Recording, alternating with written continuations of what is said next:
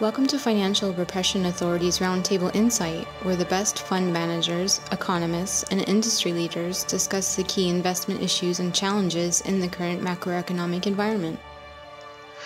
Welcome to FRA's Roundtable Insight. This is Richard Bernoulli. Today we have Claudio Grass, Godfrey Bloom, and Ira Harris.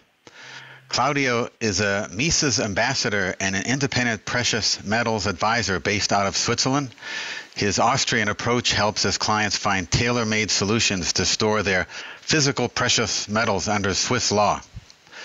Godfrey entered the world of politics in 2004. Before that, he worked in the City of London for 40 years and won fixed interest investment prizes. He served as a member of the European Parliament for a decade and became widely known as a vocal opponent of government regulation and centralization. And Ira is an independent trader, hedge fund manager, global macro consultant, trading foreign currencies, equities, bonds, and commodities for over 40 years. He also served as CME director from 1997 to 2003 and also recently. Welcome, gentlemen. Welcome to you. Thank you. Oh, pleasure. Thank you very much for the invitation, Richard. Great. Just as 50 minutes ago, I got a story out of the FT. ECB urged to decarbonize its $5 trillion corporate bond. $5 trillion corporate bond. First, I don't think the ECB is holding $5 trillion in corporate bonds. But I mean, there's movements off of it. Overnight, I read the Ambrose Evans Pritchard piece in the Telegraph. So there's all types of movement, and they are going about this. It's the age-old discussion of externalities in terms of economics. And listen, pollution certainly has costs to it. We know that. And how does the society choose to pay for it? But again, the emphasis is how does this society choose to pay for it? And expressing it, politically, yes, in Germany's kind of interesting because I'm surprised that Merkel, who after Fukushima moved so quickly to close down the nuclear plants, or at least not build anymore and kind of let them roll off, to use Bernanke language. When it comes to bonds, she was rolling off nuclear facilities, but then went and started burning some of the dirtiest coal that's mined in the world out of Germany. And she's never paid a political price for that, which is kind of interesting. But how does this get financed? We are going to see, of course, especially here in the United States, we have the Green New Deal and how that will be paid for. But again, it's the ability to reach ever deeper, promote more programs.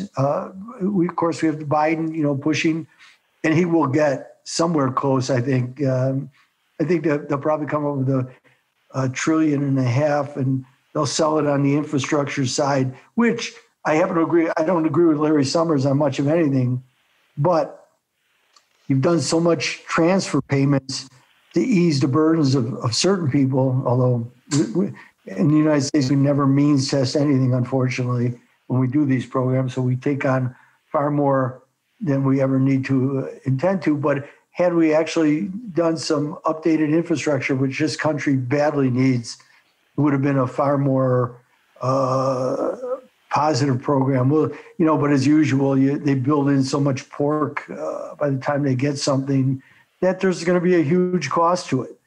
We'll probably, I hope, get into the deeper discussion of how they're going to contain paying the interest on that cost, because that's the next argument that will certainly rise its head here as we get to, there's no way to avoid it, yield curve control in the United States, which will be a major step for the global financial system as to how to dollar. But I think the Chinese are very attentive to that and positioning themselves accordingly by whatever they're choosing to do with yuan. And again, we like to look at the United States from the bottom up, but China is certainly always a top-down story. So you have to figure and analyze what they're doing from the top down. So I'm sure we'll get into that discussion. And Godfrey, you've recently observed that the great central banking experiment has failed. Can you elaborate on that view and how that's happening? Yes, it's interesting, isn't it? We've had you could argue one with the other, but I mean, I would suggest that the experiment is round about 100 years old, and the concept of it has been a central bank, in order to be what has sometimes been argued academically as the lender of last resort. And of course, what we've actually seen as now the 100 years has come sort of full circle, as it were, that we have what is an underpin of what has been the Keynesian experiment, which is sometimes now referred to as modern monetary theory, which is that debt doesn't matter to the state. It matters to you or your family or your business, but it doesn't matter somehow to the state. Now, of course, this argument is ludicrous. Of course, debt matters. You can't go on and on and on ad infinitum, spending more money than you actually bring in. All you do, of course, is degrade the currency. And we've seen, even in the last 20 years, since the beginning of this century, a basket of fiat currencies losing 80% of its value against gold. We know that when Nixon closed the gold window in 1971, we know that the 1971 dollar now buys about 6 cents worth of goods and services. Well, if that isn't failure, I don't know what failure is. That screams failure. And as for the central banks being the lender of last resort, of course, we know that that simply isn't true. The lender of last resort is the people, the taxpayer. And we found that out, of course, in Britain, when the banks in trouble had to be nationalized in 2007. And yet again, it's the little people that pick up the tab. It's your butcher, your baker, your cab driver, your hairdresser who picks up the tab for this in tax and degraded money, while the bankers get fatter and fatter. And I said, and it got over 30 million views when I was speaking in the European Parliament on this, until we start hanging bankers, this will never end. And your thoughts, Claudio? Yeah. Well, yeah, I love Godfrey. Yeah, I have the feeling. I mean, the world has changed already. I mean, we're not going to go back to pre-corona days, and I think we are in the final stage of the current system.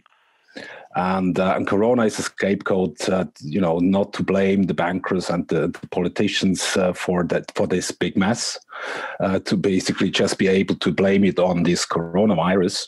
Because right now, the financial market and the real economy is completely decoupled from each other. I mean, it's a joke. When I look at the financial markets, I really feel like in Las Vegas, because at the end of the day, it's about the same. Markets are going up. At the same time, we see that private businesses are being destroyed on a global scale. We are in a lockdown for 12 months now, partially and ongoing, and so the division of labor on an international scale is already disrupted tremendously, and big parts of the private economy, small mid-sized companies, restaurant owners, shop owners, and so on. They are broke. So to me, because the world has changed, I only see two outcomes. Either we go the decentralized way or we go the centralized way. And I think when we see what the Great Reset guys, the World Economic Forum, the Build Back Better movement, and so on, these are all ideas coming from the centralized side. And I don't believe that this is going to be, can solve it, because central planning never worked. It will never work. So because it will always lead to a misallocation of goods and services, because you don't have prices in a centralized, in a centrally planned economy. And that's basically what these guys are looking for. And so to me, I truly believe that we don't have to kill the king if we just can ignore the king. And I hope that a lot of people, individuals, are going to see what's coming, because we are in the big calm right now before the storm. I mean, the avalanche is running. It hasn't hit yet, but it's just a matter of time until the whole system is going to blow up. That's at least the way I see it. And then what the people will make out of it, if they're going to join the centralized side with all these centralized digital coins and the new Green Deal and the universal basic income and all that stuff, with the digital IDs and the unity passports and the track and tracing and so on. We'll see how many people are going for that side, the domesticated ones at the end of the day, the people who are who are looking for shelter and food, but not for liberty. But at the same time, I believe a lot of people out there realize once they will see that, their income is gone, that the economy has collapsed, that they will, exit, the system. And try to rebuild with like-minded people a new economy, as well as a new system for society, which is more decentralized, based on the principles of subsidiarity and so on. And Claudio, what are your thoughts on the Swiss National Bank, a central bank of Switzerland, where you are based, in terms of their monetary policies? In the recent past, doing essentially financial alchemy on printing money to buy like U.S. equities, global equities. What are your thoughts on that and the sustainability of that? I as I said, we had the balance 20 years ago. We had a balance sheet of roughly 50 billion, and now we're standing at 1,000 billion. So it's just crazy. And so of course, central bank has to do what central banks are doing. But I truly believe it's the wrong approach.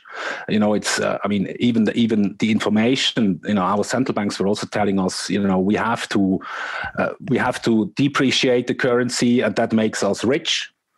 This is just nonsense.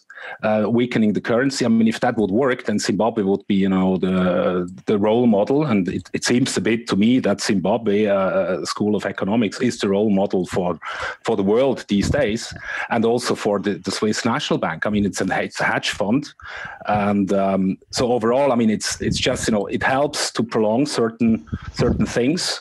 But I think the outcome will be as catastrophic as for the rest of the central banks.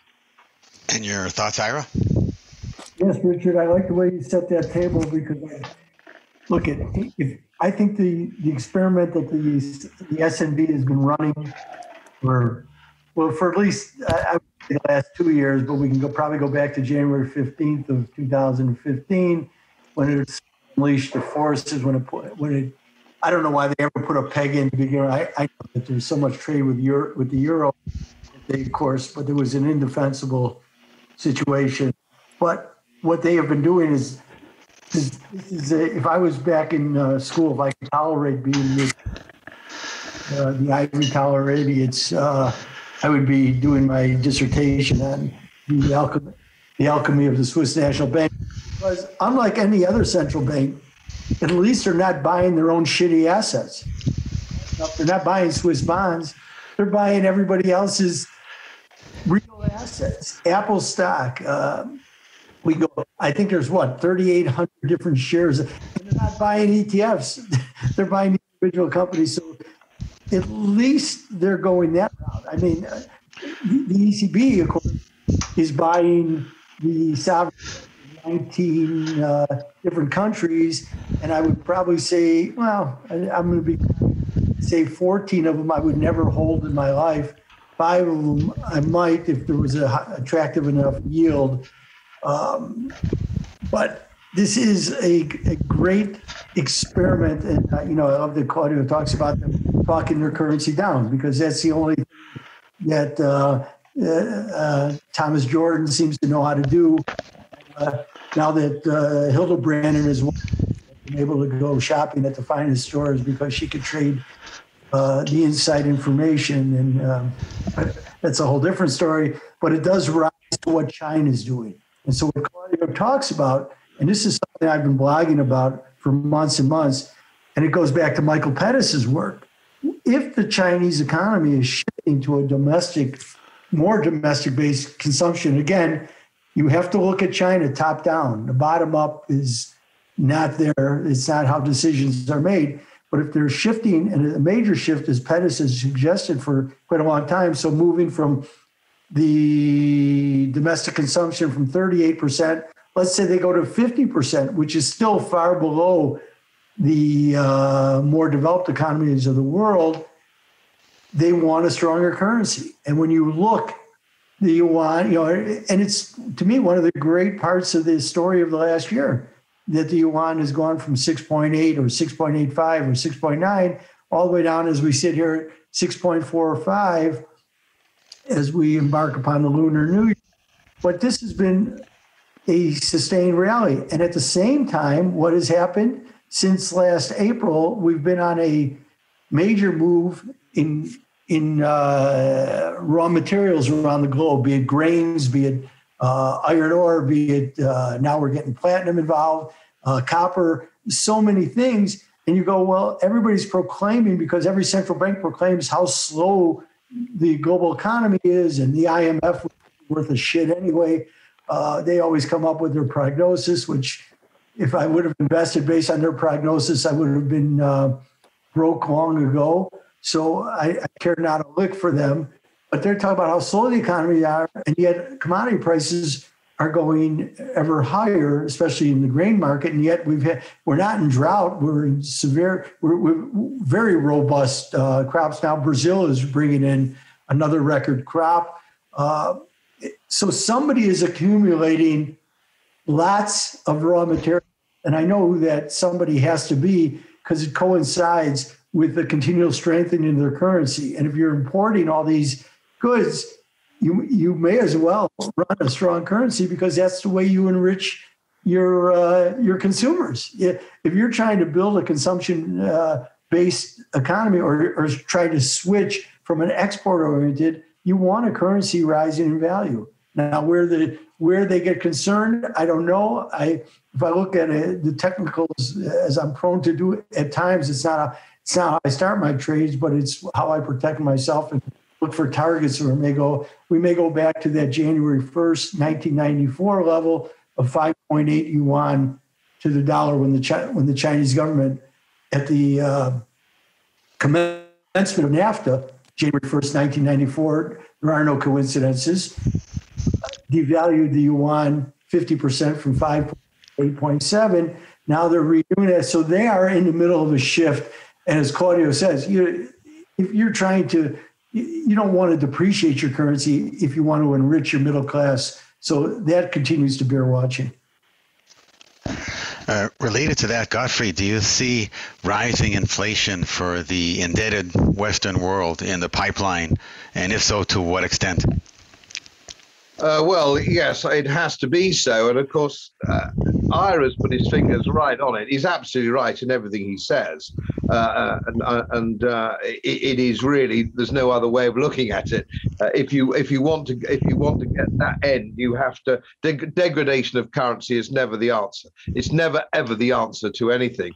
And of course, just picking up very quickly on the ECB, when I was on the Economic and Monetary Affairs Committee in Brussels, what you have to understand, and I'm sure you do, I'm sure you all do, but maybe listeners may not understand it quite so well, is that, of course, the euro and the ECB is a purely political entity. So the fact that the ECB is buying the sort of rubbish that IRA, of course, would never buy, rubbish bonds, rubbish sovereign debt, and indeed, even rubbish corporate debt. The ECB buys billions of euros worth of appalling debt. For example, they say it's asset-backed, for example, and you'll be looking at, let's say, BMW Finance or VW Finance. What you're actually doing, the asset is a degrading value motor car. This is the kind of thing, and I had this out with the president in committee on a number of occasions when it was Professor Draghi. I was trying to explain to him, a lot of these people don't understand money. You'd be very surprised to know that I sat with these people and they don't actually understand either money or the consequences of their action. Now, we must have inflation. If you have, and of course, the Austrian definition of inflation is monetary inflation. Now, at the moment, of course, people think we haven't had inflation. Oh, it's only been 2%, or it's not reached the goal of 2%. That's absolutely nonsense. What we've actually seen is massive inflation in money, in monetary terms. We know that to be the case. And this money, of course, finds its way, as it always does, into the assets. It finds its way into assets because it's gone via the banks. And so consequently, you have the Cantillon effect, where the people at the beginning of the queue, at the front of the queue, do very well because they're first receivers of money, and the people at the back don't. Now, when you inflate currency, which is being inflated beyond the scale of human imagination, we're talking trillions. We're talking trillions. It's beyond human imagination, the sort of numbers that we're talking about. Debt, I think, of national, corporate and sovereign debt of 270 trillion globally. That is beyond human imagination. And to imagine that that won't go to the high street, move from Wall Street to Main Street, as the Americans would say, is absurd. Of course it will. And when you see the increase in gold, for example, or platinum or silver or whatever it is, or commodities, one mustn't ever make the mistake that it is because these are going up in price. What you're seeing is the petrodollar is being degraded and it's going down. So if you had let's just take gold for a moment, if I may, keep it simple. If you have a gold sovereign dated 1905, it would have bought you bed and breakfast in London in 1905. If you have a gold sovereign today and went to London, it would buy you bed and breakfast in London. In fact, it would buy you bed and breakfast in any city in the world because it's a store of wealth. Not an investment. Gold isn't an investment. It's a store of wealth. It's money. It's real money, as J.P. Morgan told us all those years ago. Only gold is money. So this is what we're dealing with. And as soon as you have fiat currency, paper currency, which governments can print and print on a scale undreamt of before, we won't just have inflation per se. We will see it return to its intrinsic value. Paper money will go to its intrinsic value, which is nothing. And we will end up, instead, what we saw in 1923 in the Weimar Republic, will then be global, certainly in the Western democracies who've been doing this scandalous counterfeiting of money now for a very long time. And so it's going to get much, much worse. And I would suggest it's something that the world has never seen before. This isn't Hungary or post-war Austria or 1923 Weimar. This is on a global scale, the collapse of fiat currencies and the current banking system. And I don't think most people have got their handle on it. Most people can't see this coming, you know. Your thoughts, Claudio, and also for the potential of fiat currency collapse? Yeah, I mean, I fully agree with Godfrey. I mean, just if you think about 1 trillion seconds represent 31,709 years. So it's a huge sum. I mean, it's really, this is people, normal people cannot grasp, how big that figure is.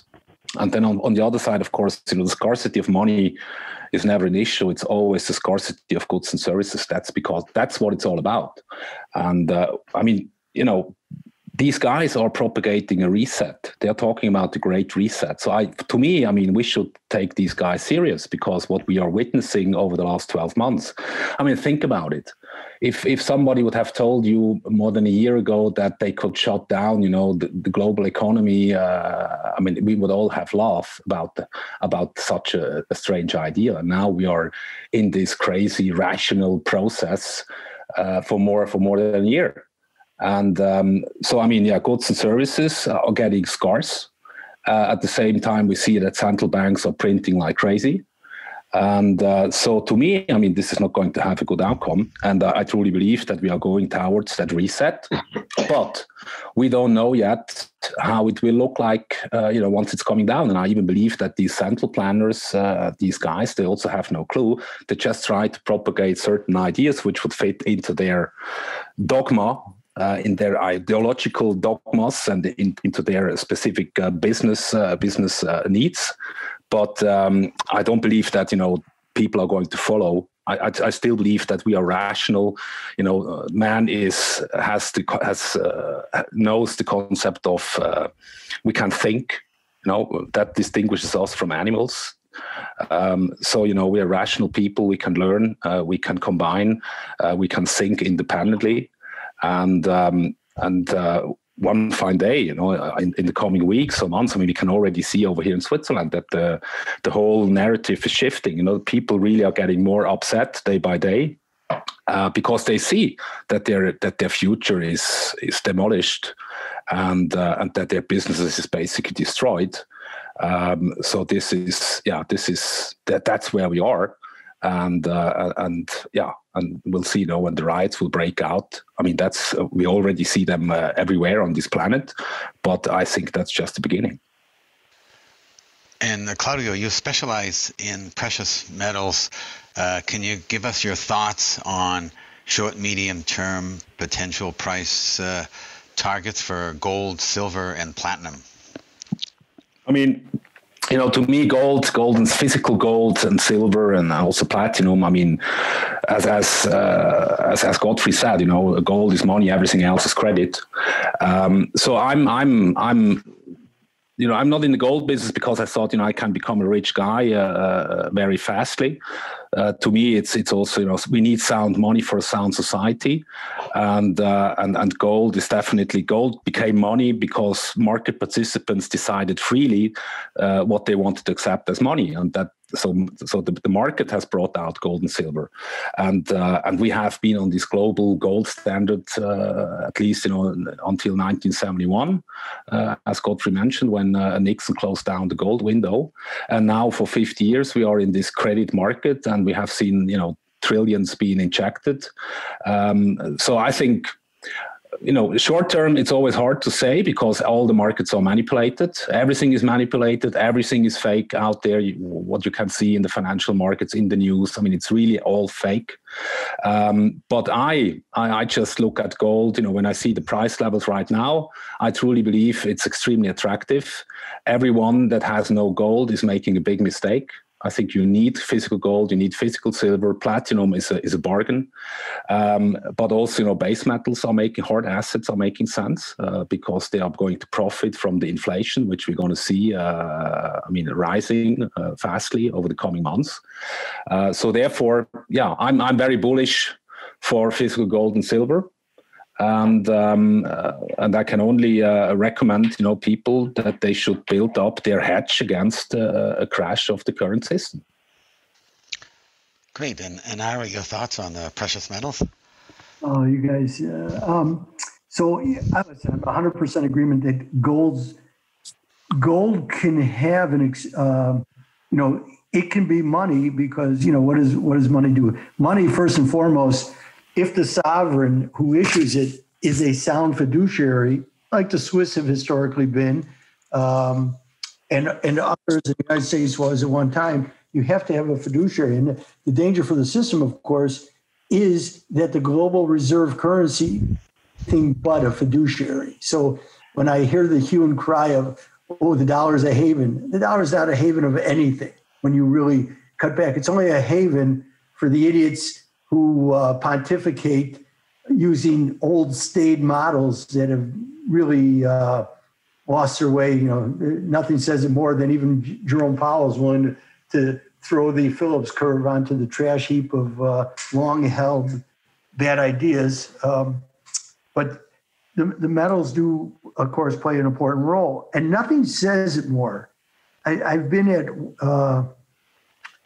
a quiet battle with the bastion of Keynesian thought. And I'm not deriding Keynesian thought because I think Keynes had a lot of good ideas, but I'm much more of a libertarian and believe that Joseph Schumpeter was a far greater economist who's underappreciated, except by the Austrians, who understood credit first and foremost, which is how you have to perceive, to me, in any quality analysis of the global macro system. But why doesn't the IMF sell off its gold hoard?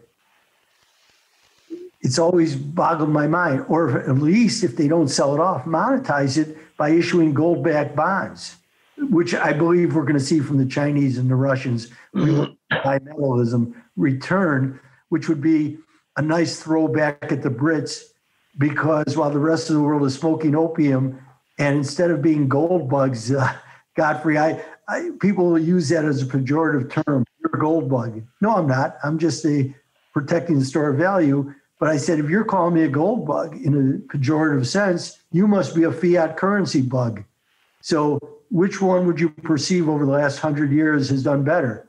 So let's put that to rest. But I think that gold will play an important role. And I think that the Chinese will especially reveal this, and the Russians too, in order to give more credibility to their currency, will initially have some type of either commodity backed, but certainly I think a precious metal backed, just to elevate themselves in a way that they'll need to be, greatly more accepted before they will really gain that stature. But I would throw this to Claudio, which is if the Swiss citizens, and I know they've voted on gold, they've had a couple of referendums, and I love the Swiss referendums. By the way, I think I actually had written a graduate school paper on Swiss referendums when I was studying under a Finnish, what was his name, Pertti Pessinen from Finland. So I go back quite a way. So I find those interesting, but I want to know why the Swiss are not busy liquidating some of their equity assets and reasserting themselves into the precious metals world. To me, that would make perfect sense because they have such enormous profits that it would be, and I agree, I love that Claudio called them a hedge fund because they are a hedge fund, but they have one thing that no other hedge fund has, which is a printing press. So it's easy to overcome your errors. Even I'm a successful trader with that mechanism. But my question, if I was Thomas Jordan, I don't have a lot of respect, sorry for Thomas Jordan, I would start to liquidate quietly some of my paper assets and start moving more of my money into hard assets. And that would be an important statement for the world, just as what they've done has been an important statement, because they have been, as I say, every year I give the S&B the alchemist of the last two millennium. What they have done is just the fact that they can keep printing Swiss and get the world to accept them while they're buying assets. That's a greater trick than Mario Draghi. And let me finish up with that. Mario Draghi's entrance into Italian politics is really interesting to me. And we've seen the Italian yields drop under 50 basis points on a 10-year BTB, which is unbelievable. But while the media said, well, this is because Mario Draghi has so much ability and confidence, but yes, I'll tell Mario Draghi has always played a confidence game. And if Italy is actually, I think, pretty smart here, because with Mario Draghi as prime minister, Europe can never say no to the Italians, because Mario knows where every skeleton and every body is buried. And he's a dangerous force in running a country.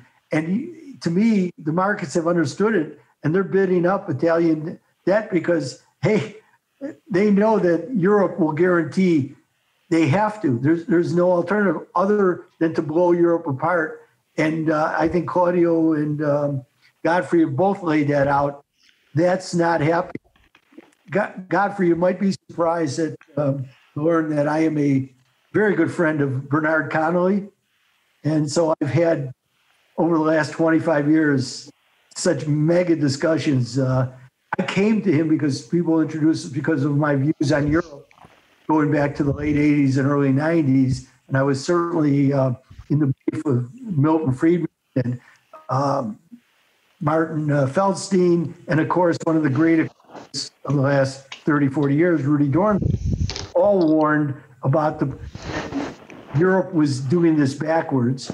They were creating a political union with the help of a euro without ever getting to a unified, harmonized taxing system or a euro bond. So, I mean, that's where I'll leave it. And what happens with this when push comes to shove, but I think that Draghi's entry into this from a political level now is more than of a passing interest.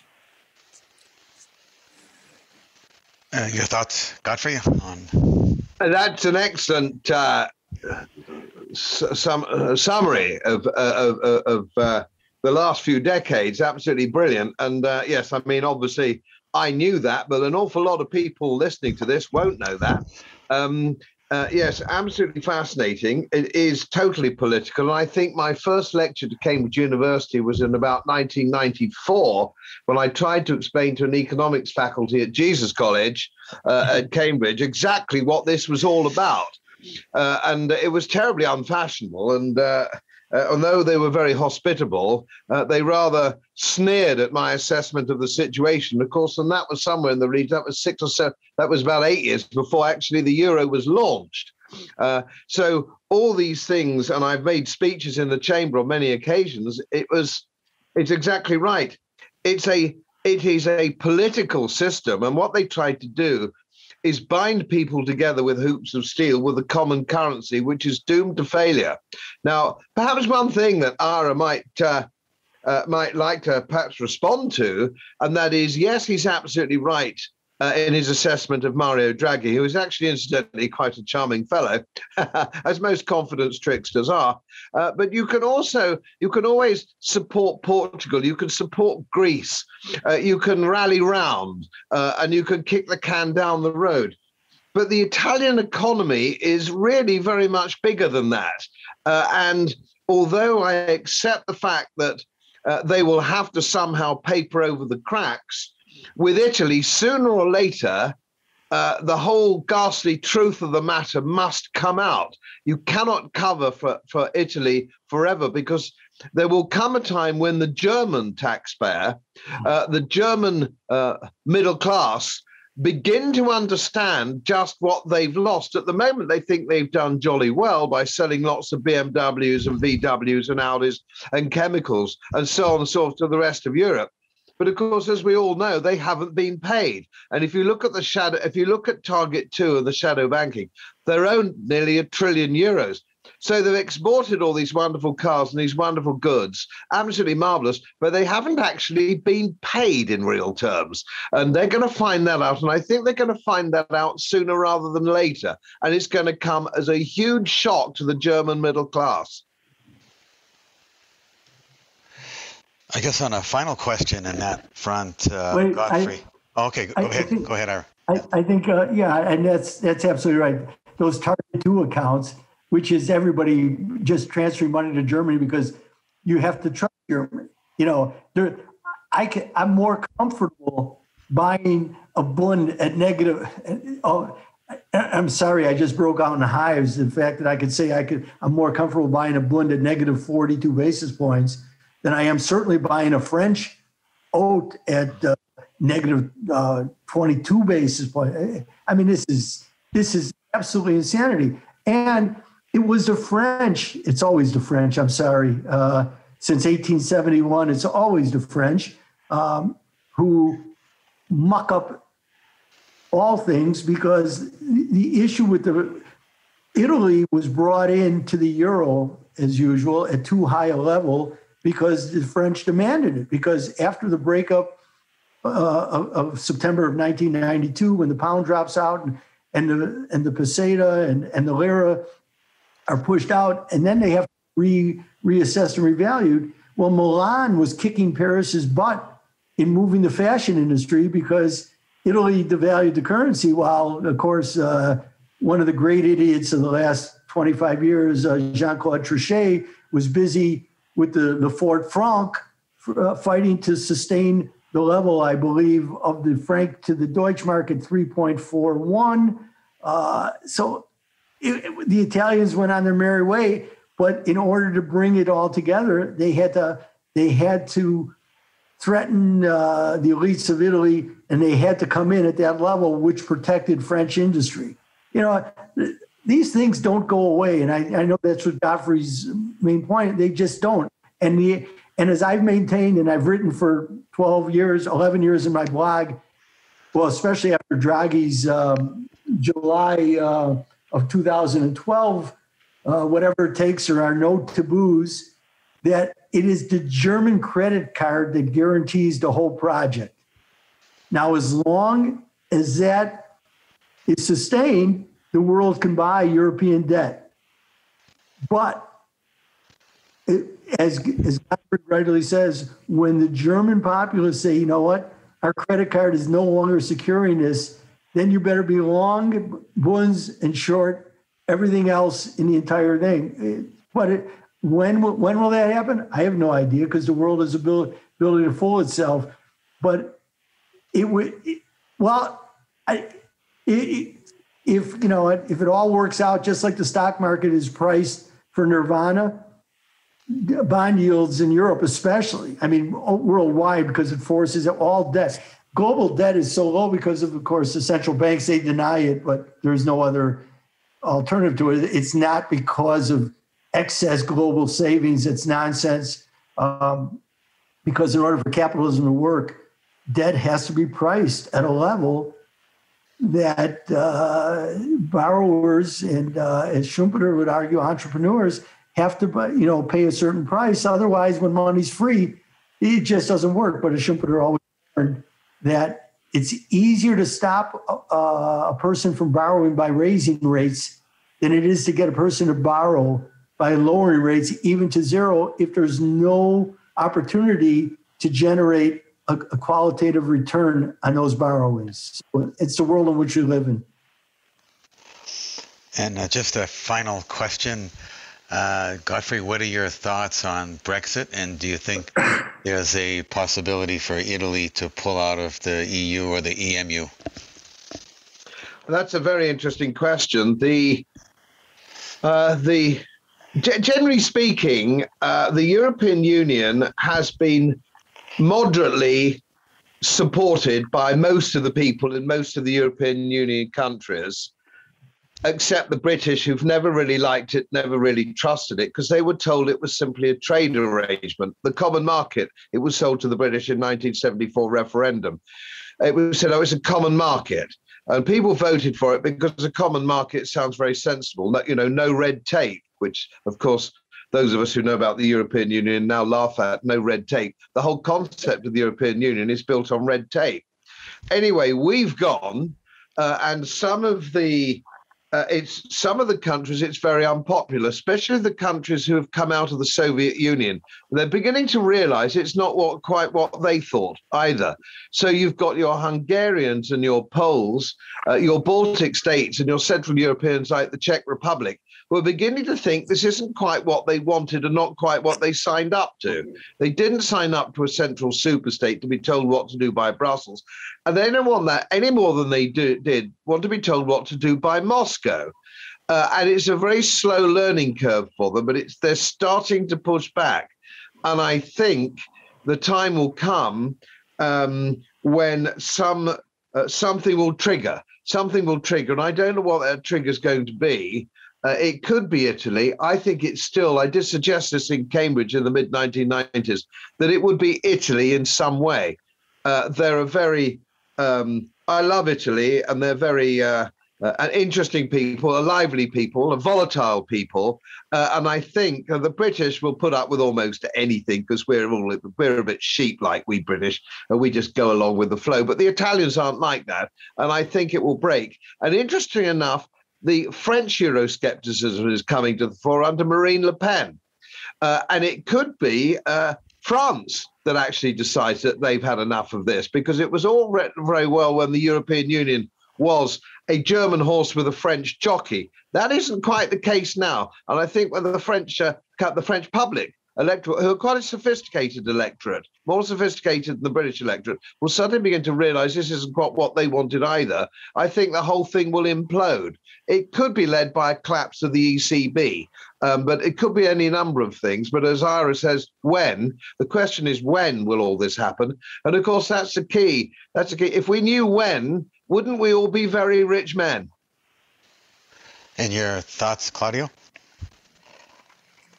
Yeah,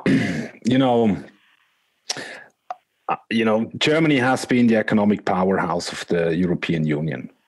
And as we can see, they are deindustrializing tremendously or very fastly. And I think, we are moving towards a huge change. And nobody knows how long, it's going to last. I mean, I don't even know how the world would look like in 6 months' time, to be honest. And but I just want to say, people, prepare for the worst. The world has changed, and make sure that you have your financial independency, some stuff which is independent of the financial system, so that you have your insurance on the side, which is hard assets, physical precious metals, and so on. And let's wait and see what's coming out over the coming months. Great. And final thoughts, Ira?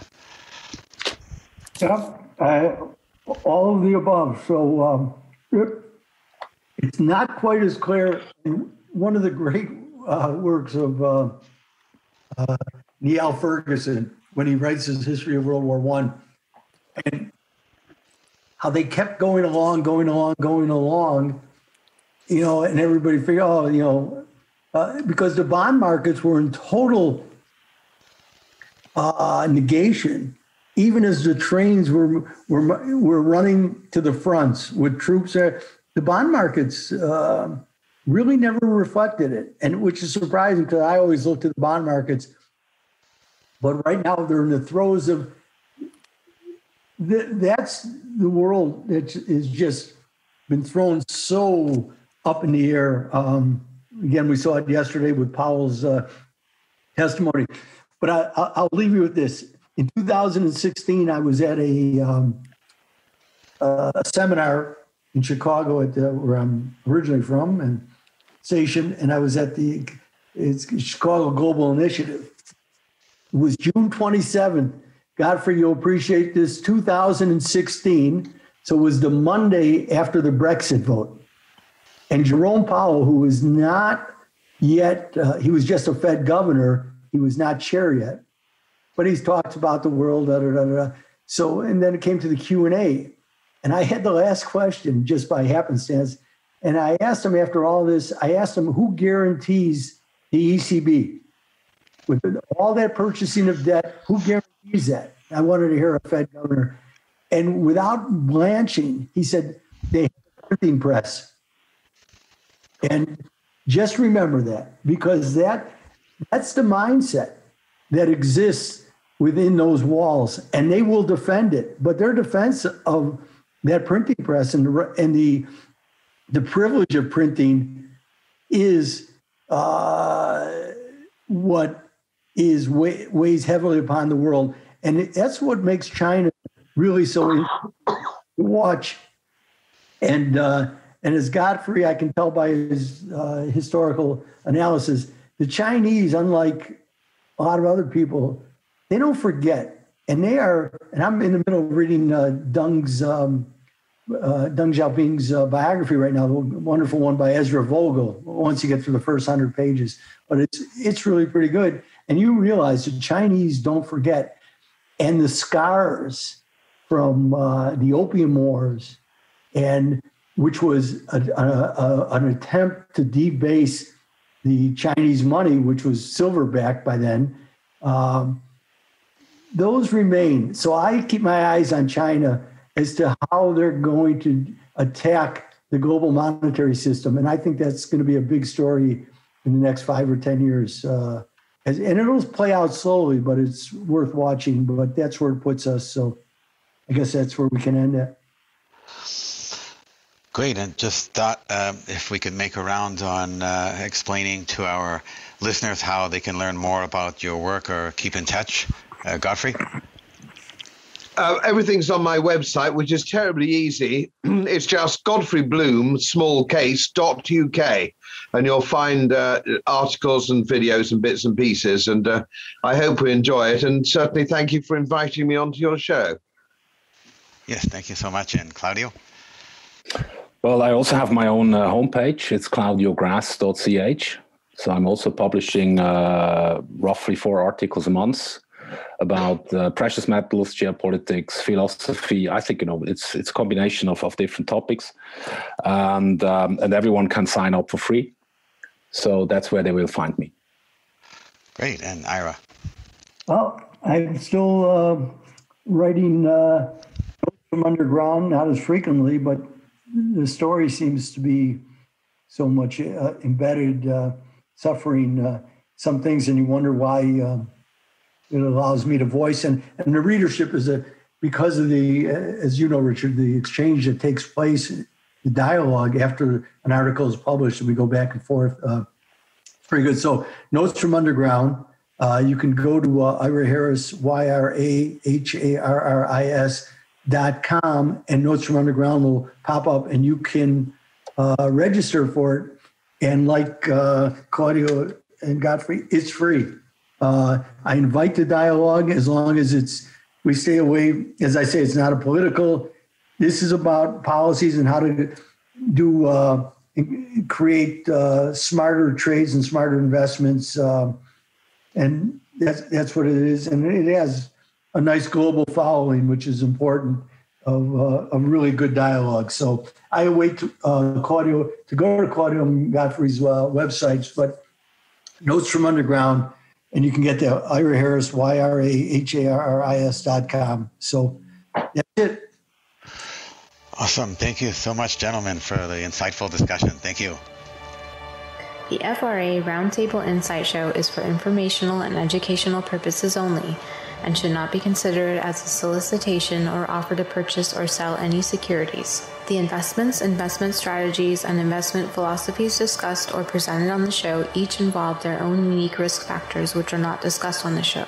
Any discussions among the panel participants or responses to listener inquiries are based on the personal opinions of the panel participants and do not take into consideration the listener's suitability, objectives, or risk tolerance. Please be advised that you invest or speculate at your own risk.